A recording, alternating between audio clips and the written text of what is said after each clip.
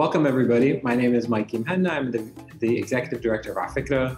Thanks so much for joining. I'm really excited about today's event. It is my honor to introduce fellow Beiruti and our special guest, Rima. Rima is a faculty member in the Department of English at the American University of Beirut. She's the founding editor of Rusted Radishes, Beirut Literary Art Journal, which publishes artists and writers from Lebanon Diaspora and is currently in its 8th circulation. Her essays can be found in the anthology Arab Women Voice Realities. And her essay, Days of Pearls, published in the Slag Glass City, was nominated for the 2019 Pushcart Prize. She holds an MFA in creative nonfiction from the Vermont College of Fine Arts. Rima, welcome to Afikra Conversations. Thank you so much, Mikey.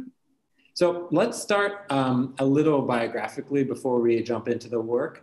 When did you first start writing for pleasure? I mean, when I was a kid, you know, I had a journal that I thought like people were gonna read one day. So I would like write it for this like imaginary audience. And then like I destroyed it because I just didn't want anybody to read it. And then, yeah, so it was a very silly idea. A writer born. That was a very silly idea of what a journal is. But I mean, I actually wrote in it, you know, I wrote my feelings, what was happening, my first trip to Lebanon. And I was like, I got very paranoid about it, you know, somebody reading it, and I destroyed it. So I actually don't have those memories anymore, which I regret. But yeah, I always journaled from a young age, from, you know, 11, 12 years old. Do you remember the first time you like had a quote unquote literary journal that you got your hands on and was introduced to this concept of what a literary journal is? Do you remember reading anything like that the first time you started reading essays published in a magazine? Do you have a recollection of that moment or what publications really influenced you as a kid or young adult? No, I don't. I mean, I had in college, we had these literary journals that came out of the department. But I didn't really dabble in them. I didn't, it wasn't, you know, I wasn't into them necessarily. I was more into reading and reading novels, mostly nonfiction, memoirs and things. But I didn't, you know, and essays, but I didn't necessarily think too much about literary journals until I came to Lebanon. You know, and part of that was this kind of this feeling, well, because I'm a teacher and there was always a lot of good work that came out of our classrooms, and we would talk about that, you know, there's a lot of talented writers, and, you know, what are we going to do with this? And so I always had this feeling that I wanted to, you know, I had a blog, so I'd sometimes publish people's stuff on the blog. And then somebody had actually started a literary journal in the department, and then he left and we took it over. Crystal Hoffman and I, she's from the US, and she was there for a year, and she's a poet. And so we had a real great time getting it started and thinking about how we want to publish our students. But we also wanted to publish other people. So, you know, I don't really have like a history with literary journals, but I always liked magazines, you know, and I always liked the form. Did you, so I want to read a little bit from the About page of the Rusted Radishes website, because I'm curious about sort of the conception of projects in general. So on the website, it says, founded in 2012 with the intention of creating a space for both emerging and established writers who have a connection to Lebanon. Over the years, we've published diverse work from bordering countries, the diaspora, and beyond. As we evolved, we opened up submissions to people connected to the MENA region. We do not insist on creating geographic borders for submissions, but we do acknowledge that Beirut's a revolving door of influences and cultures, its history and its perch on the Mediterranean is certainly at the heart of a unique convergence of voices. So my question is, in 2012, if I showed you that text, would you be like, no, that's not what we're doing right now? Would you be surprised by that text? There's a few things I'd be surprised by. I think that we were able to articulate ourselves later. So this was written later, 2018 probably. Mm-hmm. So, you know, the way we used to articulate who we are was kind of funny and also desperate. I mean, we were also kind of like, who do we, you know, we want as many writers as possible. We don't want to put these restrictions, but we knew also that, you know, we wanted to highlight writers and artists from this part of the world who don't get highlighted regularly or usually. So they needed, you know, we wanted to give a space for that. And we knew that there was room for it, but it was not easy to reach people. We were soliciting about 80% of the journal at the beginning. So what was then was that, you know, it's still the idea of connection to Lebanon stayed, because the idea was that, you know, somehow you might have visited, you might have a relative, you might be married into Lebanon, you might, you know, be Lebanese living elsewhere. So that was kind of the idea that is broad like that. But then we, over time, the other editors were pushing for, you know, let's push it to the region. And because first we started saying, what about the bordering countries? You know, so let's get those people in too. And then it expanded and it made sense in that regard. I'm not sure about the term MENA region, for example. I don't like the term necessarily. I don't know what else to call it. You know, some people say, what about the Mediterranean?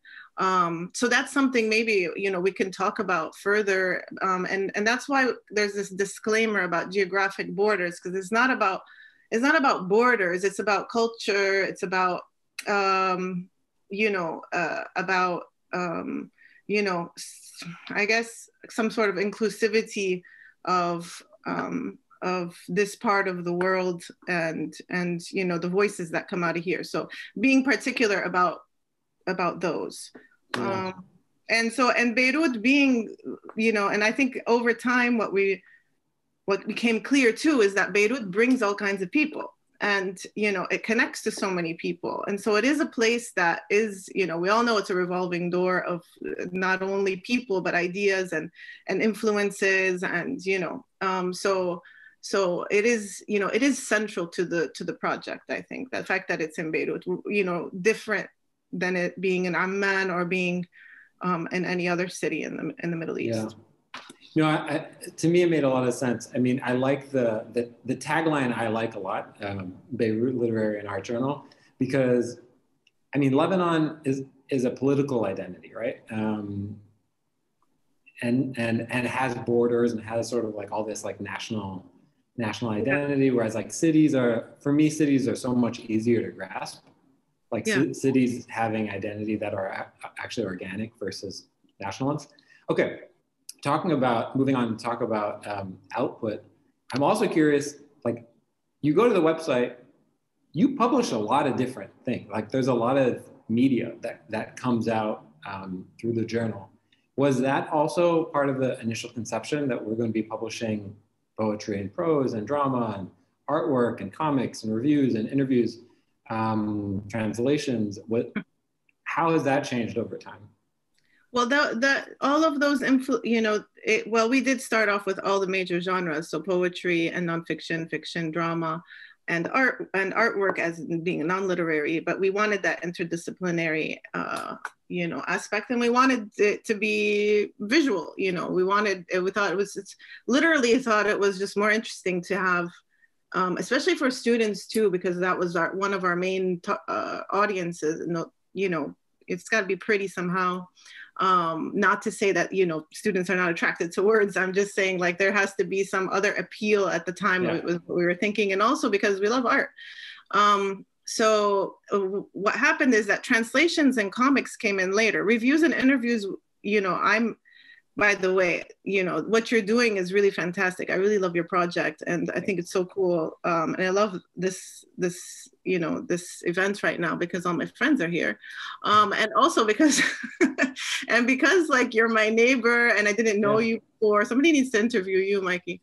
And then like, so I'm like very into interviews. I love interviews, and I think it's unfair that people from this part of the world don't get interviewed as much as everybody else. So there's, but they take a lot of time. And so they're a different beast, and you have to have, you know, and so there's a lot of training involved in this. So comics and translations came along because we have a staff of students. So comics and translations came along because two fantastic people came along. So who editors. So they were Rana Isa, who is, you know, a professor of translation studies, and then Lina Ghaibe, who is, you know, she's a comics. She teaches graphic narratives and is a great graphic narrative artist. So they're both my colleagues at AUB, and they both wanted to be part of the team. So that was really, really, that's been very fulfilling to have those aspects. And then we also, you know, and also drama. I mean, we had drama, but then Melia Ayash came along. She became our drama editor maybe a few years later. So the editors are the ones that are making, you know, have made this journal what it is. And then we're so lucky to have Zaina Halabi this year being the Arabic editor, who, and she, you know, she is professor of Arabic literature at AUB. So we have like, and then of course we have Omar Mismar, who is an artist and teaches also in the design and architecture. So we have like this all-star senior editor team. Hope I didn't miss anybody. Oh, and then there's Ahmed Gharbi, who's been with us since the beginning. And then all these great students, like these amazing students, and some of them have graduated. So everybody has been able to kind of put their mark on it. So that's how it's grown. I mean, there's one thing, there's no way I can do this. This is not my, for sure. You know, I can't do all this, like no way. So this is a team effort. So this is. I mean, I was joking with you before the call that like, I put this screenshot here because I was like, there are a lot of people. I want to show like the number of faces, because it takes so much work having lots of people involved, and it's a remarkable thing. So I commend you for that. I want to ask about your involvement with AUB, and this sort of being born out of that institution one way or another. And I'm curious about the synergy or just the relationship with having all these AUB professors being involved with this and all these AUB students being involved with this. I'm curious about the impact maybe it's had on the students coming out of these programs over the last 10 years. Have you seen a change in students? As a result of the journal? Yeah, as a result of the journal. No, I mean, I don't think I saw a change necessarily. And I think that they've always, like, I think there's been a change because of, you know, the teaching that we've done. Melia, for example, who's on the team, Melia Ayash, who's an actor, and she's a professor of creative writing. I mean, she works with her students really closely, as do I, as well as do the other creative writers in the program. So I think that what happens is that when we see somebody with a lot of, you know, with really good work, we work with them. So it's like the extra mile of like editing and working and bringing them on the team. So they're definitely, I see them grow over time within the team, and definitely I see a change in how they think about. And I mean, I don't know, I mean, I think we have an influence on that, but I'm not saying that. I mean, they already come like they come talented, and so you know, we just kind of, you know, are there for the ride too. So I do see them grow a lot, like these people on the screen right now. I mean, I look at a lot of them. I feel like we're so lucky that we get to have them on the team, and then we get to grow with each other, and they feed us a lot, because I'm becoming old. So like they're like half my age now, you know, and so they like know way more than I do about what kids want. So I'm like an old geezer, you know. Do you feel like the audience has changed over time, over the 10 years or 8 years? Do you feel like you're talking to a different audience at this point? Yeah, the audience changed when digital publishing came about. Yeah. Yeah, and when we started our Yeah. website, that was when everything changed. We started off really slow. We had, just because we all do this pro bono and in our free time. I mean, it's definitely like more than my free time for me. It's kind of like a second job, but you know, it's a lot of work. So getting that up was a long process. And then we had to figure out how to publish online, you know, how many times, who's going to manage it? How do we manage it? Who's, you know, so we finally got in a groove. And once we started publishing twice a week and tweeting, okay, don't forget about tweeting. That's my third job. And then there's, you know, Instagram and Facebook. And I'm like, no, I don't want to do this. But I mean, there's somebody else that does that. I don't do everything. But I do Twitter because I like Twitter and I like the literary community there. And I always have handled that account. But so that helps, you know, a lot. And so we so many different people. And that's why you were asking me before, and maybe you want to jump to this just because it kind of segues, but like the collaborations that come out is largely, I think, you know, especially the collaborations that are international, happen due to, you know, due to this website. Changed everything, because we had, like, basically, if you can imagine, we used to publish, we publish every year. We've always published print. Okay, we stick them in a closet in the English department floor, and then we put them in all of the bookshops in Ras Beirut and Jumeirah. We walk door to door, launch. You know, it's like such hard work to like get this journal out. They're in your trunk for the first 6 months of the year. Some people I know the struggle. The first year we distributed for free, and people were like, can you come get your journals? Like, what are they doing here? So it was like, you know, there's this aspect of like the hard copy, it's labor, you know, so the digital. So I want to talk about that. So when I encourage everybody on the call and whoever is listening to this to check out the website, but you'll notice that when you go on the website and you see all the issues, but the web version of issue 1, 2, and 3 are not there. And as I was looking at, I told you this before the call, but like, as I was looking at the covers, which are on the screen right now, there seems to be this visual idea. Okay, you know, there's going to be a theme. We're going to have some sort of face reimagined on the cover, and it continues into the fourth theme as well. But then it changes, and so I'm curious about that change. When did you guys decide to? Am I imagining that? Is there something that's actually going on that was a concerted choice, or not? Okay. There's some things that are choice and intentional, and there's some things that happen on accident. Okay, so, and there's some things that happen by mistake, not just accident. Okay, so there's, for example, the first issue was created by all of the designs are created by students. Okay, and they're very, as you can see, very talented students. They do great design, but also under the leadership of Ahmed Gharibi, who's a fantastic designer. So issue 1, there was this very interesting designer,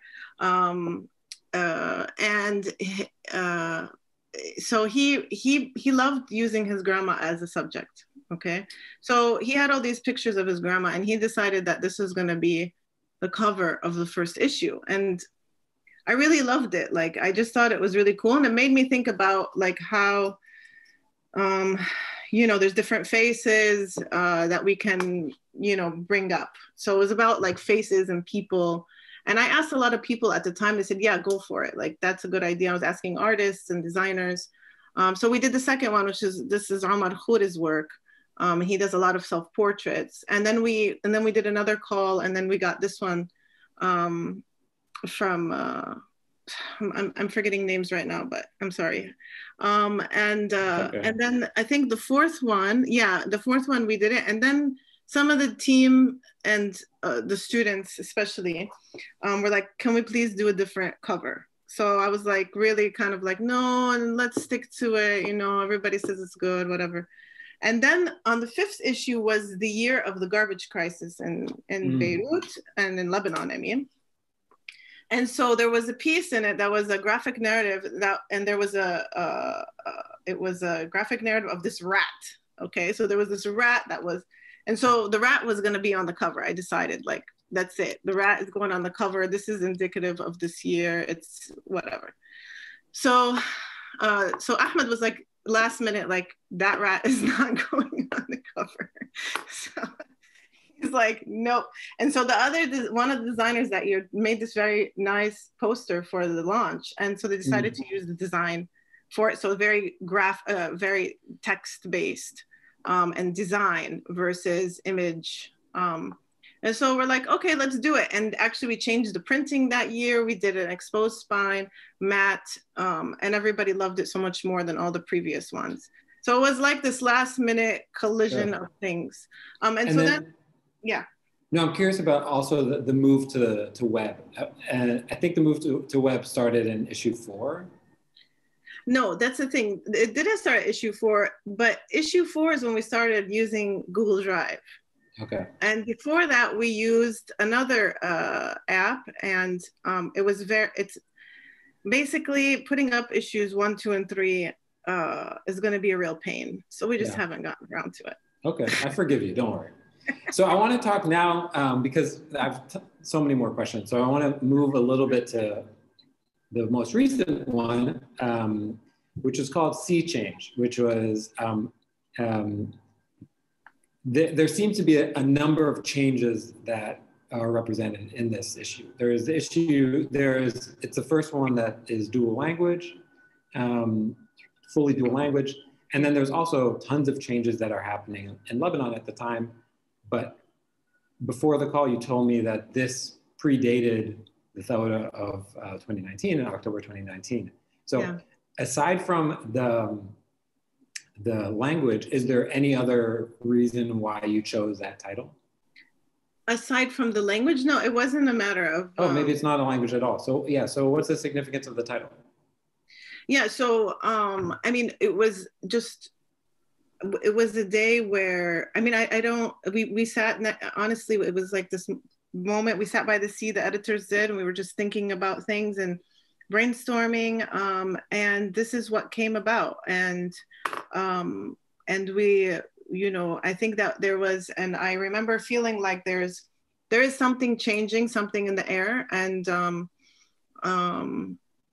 the fact that we're sitting next to the sea, I think had some influence on that, on coming up with the title. And when we heard it, we just were all, you know, for it, and we had a long discussion about it. And it was pure coincidence that the Thawra started in October. We printed the next month. And you know, it was just a coincidence.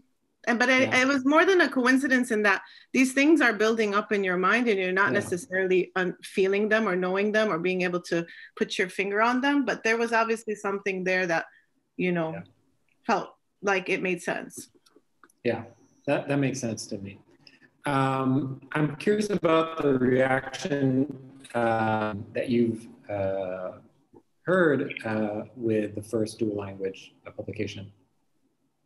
Do you think it's expanded the audience or changed the audience or changed the reaction, changed the experience for expanded the pool of possible contributors? Like, what's been the experience?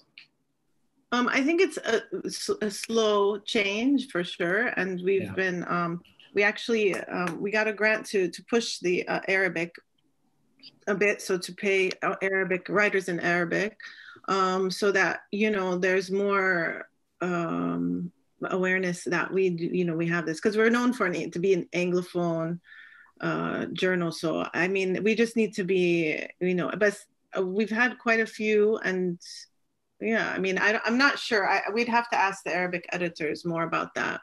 But we did just do a round of solicitations, and they were very excited to be published. And what we realized is that there are very few journals that publish Arabic writing. So we kind of are situated to do a lot with this, you know, as much energy as we have. Yeah, I think it's amazing. I mean, selfishly, I'm also interested in asking you, because through afikra, we are starting to do hosting events in Arabic, trying to translate our curriculum and our pedagogy all into Arabic to try to figure out to work with new presenters and stuff like that. So I'm asking for a friend. That'll be interesting. Yeah. So one of the things that struck me as I was going through the website is just polished thing is. Like, I know how it is to just put out really, really polished stuff. And like, I guess my question is, who are your inspirations? Like, who are you, not only you, but as a team, who are you referencing and responding to? Are you in conversation, at least internally, with other publications where you're like, oh my God, I love what they're doing in Berlin, or oh my God, have you seen this? Like, I love what Slavs and Tatars are doing, and we got to do something like that. Like, who are you referencing, if anyone? Listen, I mean, I do a lot of, I teach creative writing. I have a few master's degrees. I do a lot of writing. I read a lot. So there's all kinds of journals, especially, many US based journals that have influenced even how we put the design out. Yeah. And to what level, my education has influenced me a lot, and the connections from there. So there's so many journals. I don't know exactly like who I should mention, but there are several. And if you guys want, I can send you a list. I have one. But yeah, so I do take a lot of, I took a lot of my, of what we did from the beginning, from US based journals mostly. Yeah. There's also just like a great like culture of publications coming out of Beirut, as well. There are so many. Okay, so I guess a question is sort of a future focused question. What are you most excited about right now that you're working on? Is there a 9th issue that's in the works right now? Yes, there is. It's actually at the printer right now. Oh, wow. No way. It's done. It's cooking, and we are going to have a virtual launch with readers in a month, and I'm really excited for that because of just what I'm seeing here. And I mean, I have to really admit that I'm very terrible about going to these things, and oftentimes because some of the things that I need to go to are at times I can't do, or because they're international and I can't. It's like middle of the night here, or they're here and they're 7 o'clock, and I got to put this kid to bed, and I've done all these other things during the day. So so I feel really bad about that. But the thing is that they're so great because you can get people in for the first time from everywhere. So like right now, I'm seeing people, not only my friends, but I'm seeing people we published and some of the team members, but also people we published from all over. So, and that's really exciting because we publish sometimes 50% of the work is from outside of Beirut. And it's always sad that like at the launches, you can't meet these people, and it's like Zoom existed, but it didn't really exist, and like it is now. So it's opened a bit of leeway for us to kind of do these types of readings and things. So I'm excited for that. I'm excited. We just talked about the launch today. I'm excited for it, to get the people from here and there to do the reading and, have a chat. So do you like, if I picked up the episode or the issue that happened during the trash crisis, right? Or if I picked up the new issue that's coming out now, how do you balance creating a sort of a journal that's supposed to be timeless and timely? Like, how do you balance that, or find that balance where you want it to be relevant, obviously, but are you even concerned with like having it be too focused on the news or too focused on the current events? Like, is this issue like sourdough and COVID and blast, like in 3 parts? No, it's not. Yeah. So how do you balance that? How do you find that balance? Because I could imagine that's a natural tension, right? Yeah, no, that makes sense.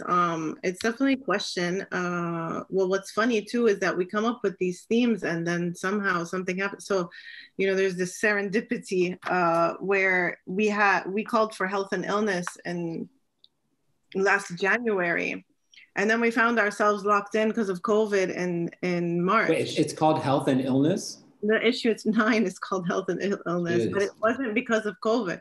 So what happened is it's actually I personally suggested this one because I was interested in hearing people's stories and things that stories that people don't talk about, because I had a personal experience. So I was very interested in it. And then March came and pandemic, and so we're like, oh, this gives a new dimension to the issue. So we extended. And then we found that people really had a hard time processing, obviously, what was going on in their lives. So it wasn't easy to write about the pandemic, in fact, or their feelings or their situation during the pandemic. It was a whole new way of living, and it wasn't, something that was easy to write about. A lot of people just said no, they were going to write before, and then they're like, I can't. So, and everybody found themselves in different mental states. And the thing is that what was interesting is that it didn't turn out to be a pandemic issue. There's a few pieces on pandemic, there's a few pieces, but there's stuff about, there's abortion pieces, there's abortion piece, there's, there's all kinds of things. There's the guy getting his appendix out. There's like, it ranges, the stories. So, do you when you send out the open call, is there more information than just the phrase, or is it like, we're talking about, sorry, it's health and what was it? Health and illness. What's the theme again? Health and illness. Health and wellness? Illness. Health and illness, yeah. So if illness, do you just say, okay, the theme is going to be health and illness, take what make whatever you want from it, or is there a sort of a accompanying? No, there's a long text that we write. It's a call, it's a call, and we're clear about, what we're thinking about, and then we take what comes, but also we make sure to diversify, and naturally, there's work about environmental health in there. There's all kinds of things, and also I solicited a piece from the head of the ER, and she told her story about the night of August 4, and we felt like, when that happened, we couldn't not include that. So the current events take place, but it's literature, so literature is timeless, and it's also, sometimes things end up being historical in some way, a historical text. Okay, so I have two questions, and I want to move on to the quick Q&A, then open it up to everyone. In reading some of the essays that you've written, in particular Days of Pearls, which is really beautifully written, there seems to be like a focus on decay. Maybe I'm misunderstanding that, but that seems to be like this overarching theme.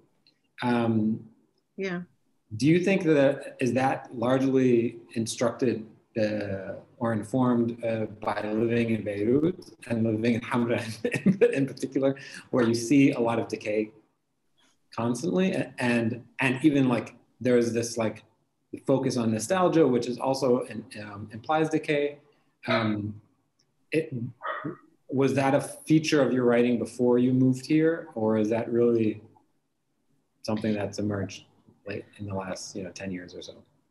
Yeah, definitely Hamra and Beirut have these particular characteristics that, inspire me, and that I become obsessed with, and also there's a man dying next door is very much about neighbors, and the way that we interact with other people, and how we, and the neighborhood.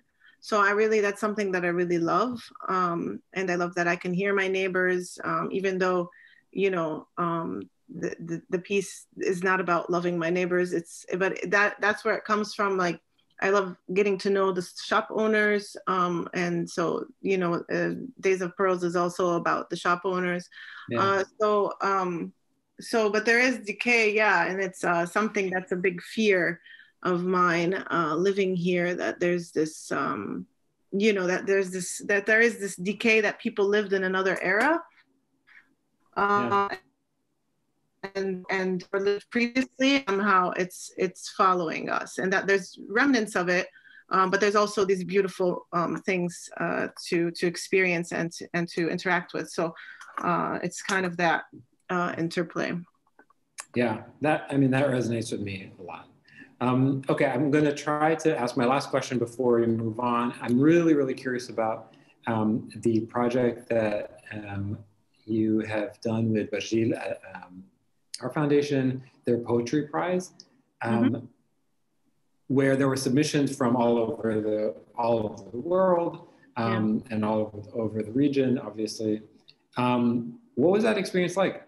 Like anything that surprised you, anything that sort of tickled you in terms of the types of submissions that you got? No, I mean, we had nothing to do with the content, actually. We were asked to publish, which was great because, you know, I mean, they actually got the people who were the organizers were Hind Shufani and Zaina Hashim Beck and Marsha Links Quayle. Yeah. So Zaina Hashim Beck is a poet, and Marsha Links Quayle are Arab Lit. Hopefully, both of them hopefully will be on the series soon. Yeah, I was going to say both of them I think are going to be on the series soon. Yeah, so they actually organized it, and they got the editors or the judges, and all the judges. I really we've published some of them. Like Hala Aliyan was in our first issue. She was just a fresh graduate from AUB, so she was the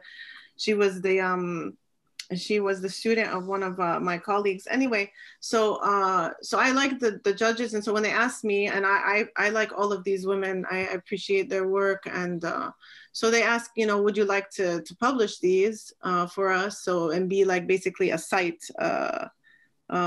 So we did it, yeah. So that was our role in that, and I thought it was a really nice opportunity, and I think it will lead to other collaborations too. I don't mind being like a container for other people's content. Yeah. Okay, cool. Let's go to the Q&A, and then we'll open up to everybody. So first question, what are you reading or watching right now?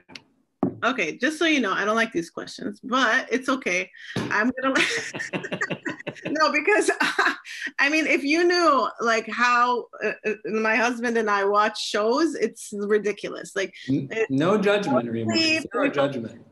What? Zero judgment. Not about judgment. It's just like, it's just sad, you know. I mean, we can't. I'm the one that usually falls asleep. But anyway, I did start watching Love and Anarchy because my friend Zaina told me to watch it, and I love it. It's so funny. Okay. And we just started watching The Dig, a movie, and I fell asleep halfway through, so we got to watch it again. So it's usually the story is we're slow on these things. Reading, I started. I just want to plug a book that I love so much that I just read. Which is called Like Love, has nothing to do with the Middle East, although the person who wrote it is called, her name is Michelle Morano. She used to be my teacher at DePaul University, and I really love her writing, and she did come to Beirut, and she loves Beirut, but she wrote a really excellent collection of essays about love, and I really highly recommend you get your hands on them. And I just started Liars Club, which is so weird. I don't know why I started it, but I was interested in the writing, Mary Carr. You know, I mean, it's a classic. So I just started that, and yeah, that's what's going on. Okay. And student papers, of course. That's what I read at the time. Okay, who would you love to shadow for a day, past or present? I thought a lot about. I mean, what's weird is there's somebody that popped in my head right away, and I couldn't get her out, and I just was like, this is, you know, I mean, I just really admire her work or her life story. Zora Neale Hurston. It's very kind of random, but it's not, because I read her biography, and she's just such an interesting person, and lived such a difficult life, and became this fantastic writer. And she lived in a time where there was, you know, all of these like, you know, these writing collectives, and, you know, I don't know. So I just would be, you know, her life story is so interesting. Yeah, that's a good one. Also, Harlem at the time, come on. Yeah, I mean, exactly. Wouldn't be a bad place to parties and big hats. And... Okay, what do people most misunderstand about your work? I think that some people think it's glamorous, but it's like literally 90% pajama and like screen. It's terrible. I mean, I don't think if I were like maybe the editor of Vogue, it'd be fun or something. But I mean, it's not glamorous. But there is one thing that's serious about that I wanted to mention. And that is that some people think that we edit because we don't like their work. Like we'll be like, you know, we actually put a lot of effort in editing, and it's something that we take pride in. And I'm saying we because we all do. I mean, again, this is a team effort. And so there's been people that have taken great offense to edits. And it's a subject that I really am very interested in, especially in the Arab world, where in Arabic, there is no editing. Like it's actually non-existent. It's not a concept. So I find that very interesting in terms of like corrections. Like you know, it's as if you're making corrections, but you're not. You're actually trying to enhance the work and helping. And some people have been like, sorry, no, and been very angry. So I think the misconception is like edits are not to put you down. Edits are like, we believe in your work and we would like to work with you. And that's it, you know? Yeah, that's a good one. Okay, really quickly, because I just looked at the time, whose work do you admire or are inspired by? I'm sure the list is long, but if you were to pick one or two. Yeah, I mean, I really admire my colleagues' work. Lots of women I recently met, and I can't even say all of their names, but I'll just say the names of the people on the team.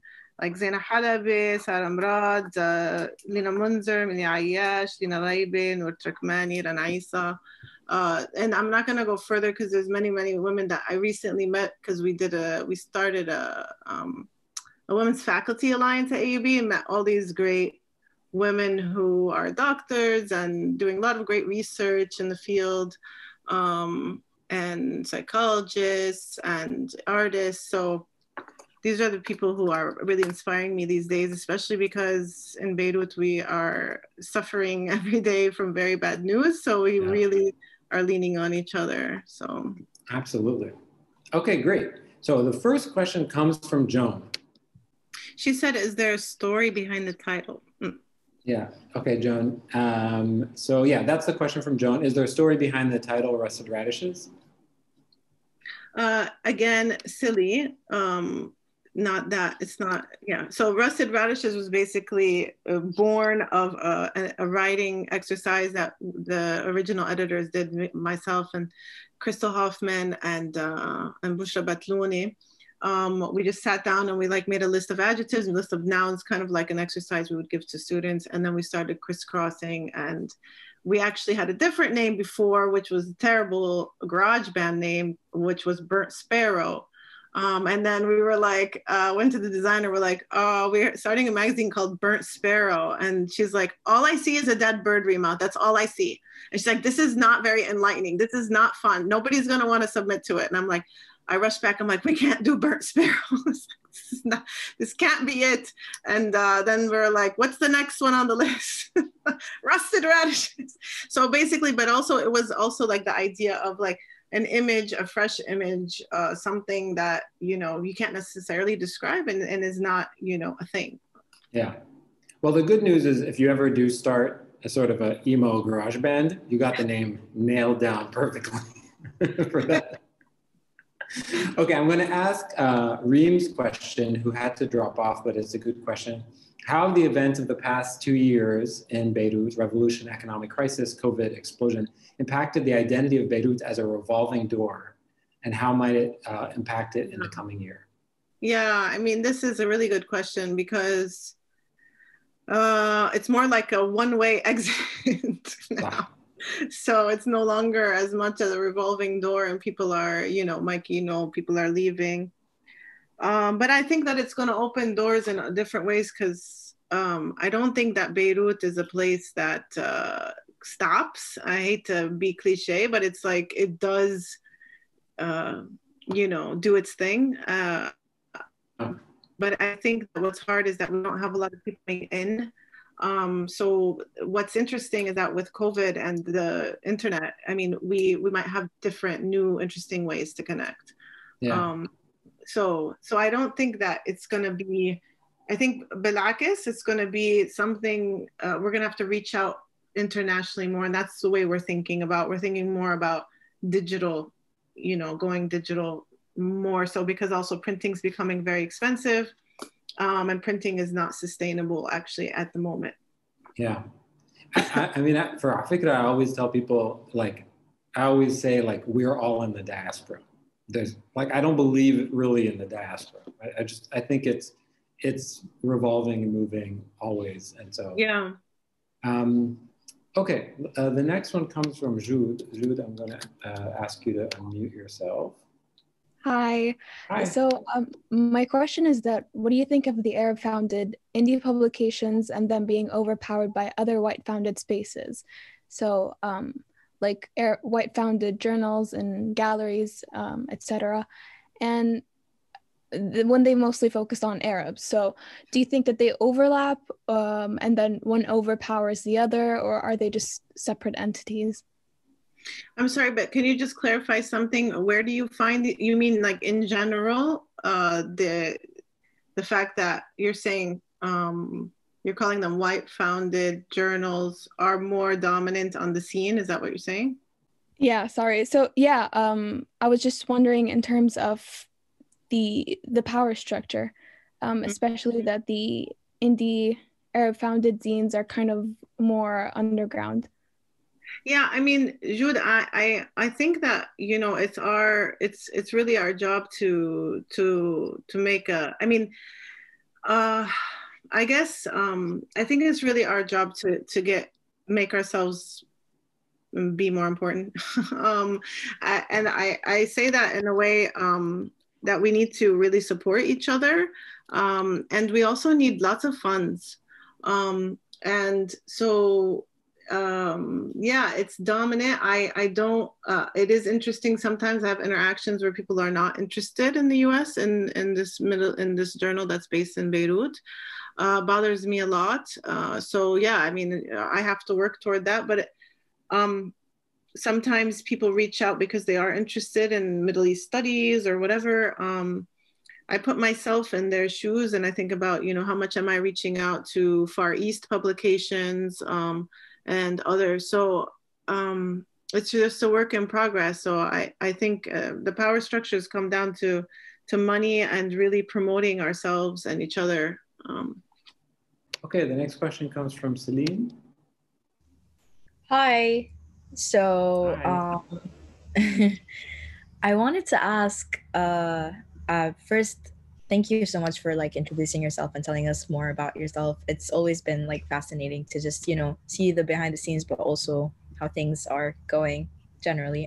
Anyway, I wanted to ask about the future of publishing and where you think it's headed, especially considering like you were capable of thankfully physically publishing health and illness, but how do you feel like publishing in general is headed here? Hi, Celine. Celine's on our team. She's a superstar, student intern. No, I mean, it's in deep crisis, publishing, and, you know, I mean, it's in serious crisis at the moment. So where it's going, yeah, digital is one answer, but it's not the only answer, especially like for schools. And we still need the book. So we need to create collectives that, you know, basically, you know, support each other in how we're going to get these journals and books and print out there, and come up with ways to diversify by going online, seeing how we can sell PDFs, So, you know, and see how we can keep prices down locally. So we have to have money coming in from outside, and we need to be able to still allow people to afford the book here. Because when I go to get a book now, it's all priced at the dollar rate. So I'm having to buy a book, you all know this who live here, at 120,000 lira, which is like, you know, 2 trips to the grocery store or, you know, more. So they've become prohibitively expensive. They're basically a luxury item now. So we need to figure out how we're going to print affordably and or diversify our streams and be able to actually subsidize what people use here. So it's, you know, it's a work in progress, because this is something that publishers and printmakers need to get together and discuss and see how they're going to support each other. Again, I don't have answers for that, except for the one answer I know is that we have to go digital in some way, shape, or form for the time being, at least, and it'll probably be well into the future. Great. Thanks, Aline. Okay, so last quick question from Jeffrey while I wrap up. Go ahead, Jeff.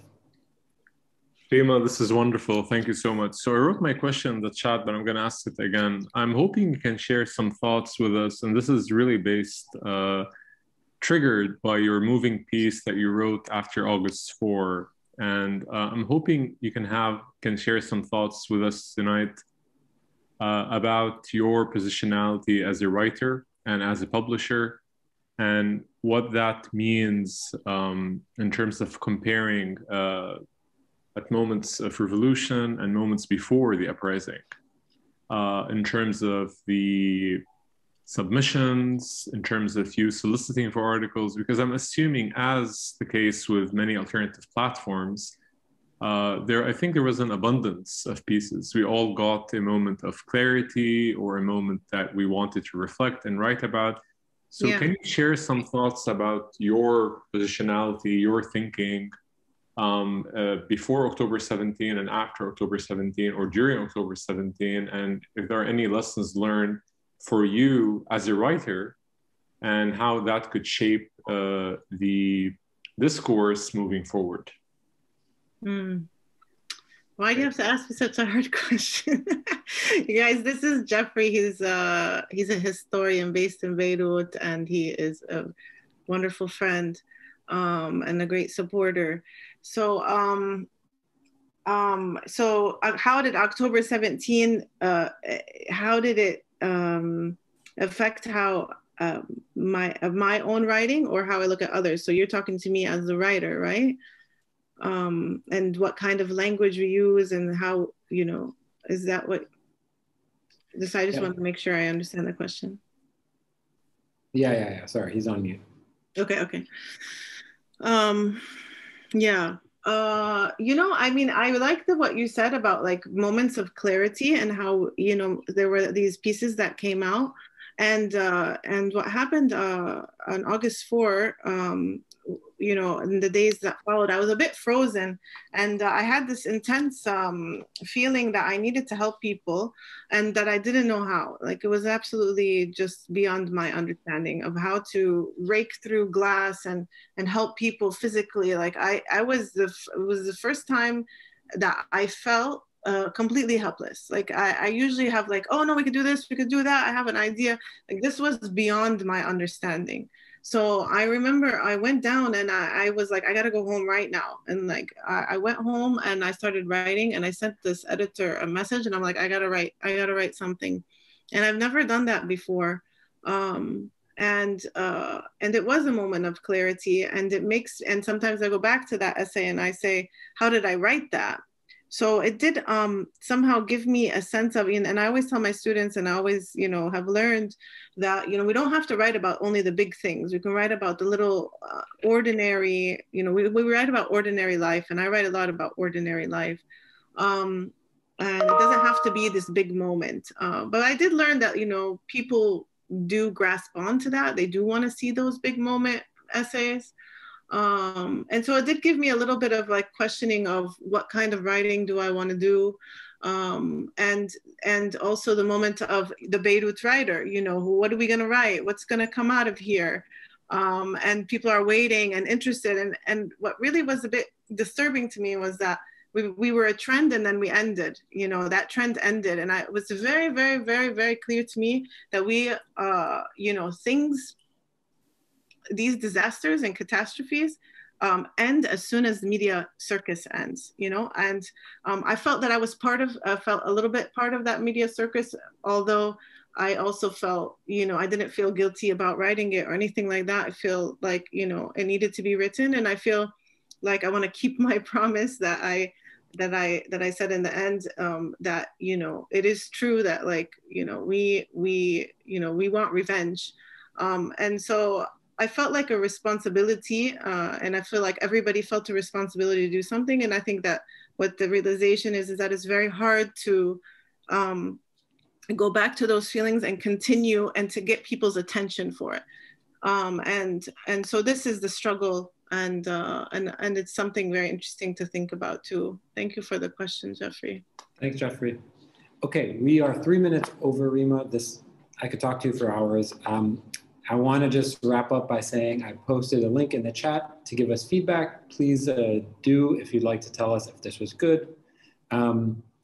If you'd like to support afikra and keep us growing and keep these events free and open to all, each one of these events takes a long, long time to prepare. It is a labor of love, but the only way we can keep on doing it is if members of the community support. So please consider being one of our monthly supporters, and stay in touch. Thank you so much. It was such a pleasure.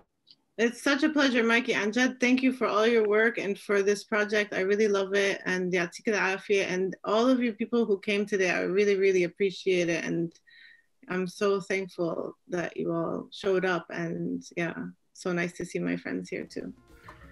Thanks, Mikey. I really appreciate it. Yeah. Oh, and this is going to be on YouTube and on our podcast. Yeah, you'll be on YouTube. This will be on YouTube and on our podcast. We'll send it out. Please send it to friends who may have missed today's event who might be interested. Okay, everybody, have a nice day. I'm going to stay on for a few more minutes. If anyone has any questions, I'll stick around to answer them. But if you have to go, I totally understand. Bye.